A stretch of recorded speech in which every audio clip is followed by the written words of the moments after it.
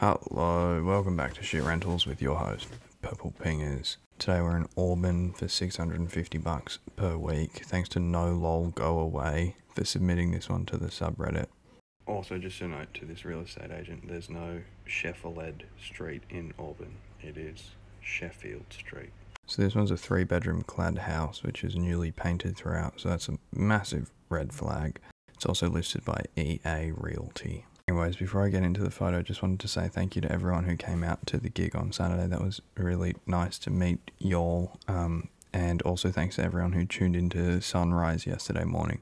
Anyways, yeah, here's what you can get for $650 a week in Auburn. Look at that.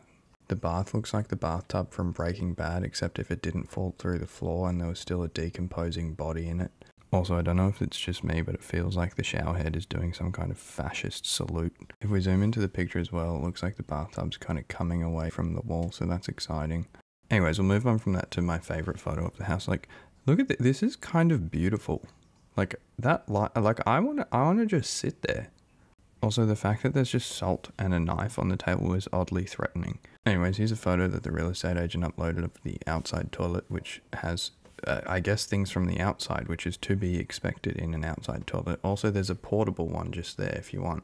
Here's the inside toilet. Again, not better, but less plans. Anyways, yeah, all yours, $650 a week. Fix your fucking house.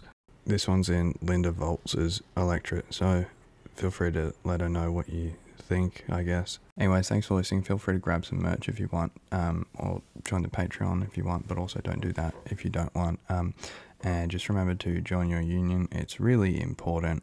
Also, just remember that it's not snitching if you're dobbing in a class trader, so fucking dob them in to consumer affairs and fair trading and stuff. Love you.